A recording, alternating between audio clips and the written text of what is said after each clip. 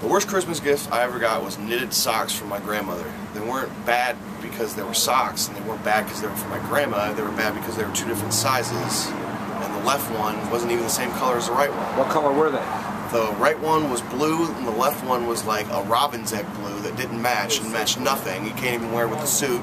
They're too big for my shoes, so I had to buy another pair of shoes that were a bigger size. It was just a debacle.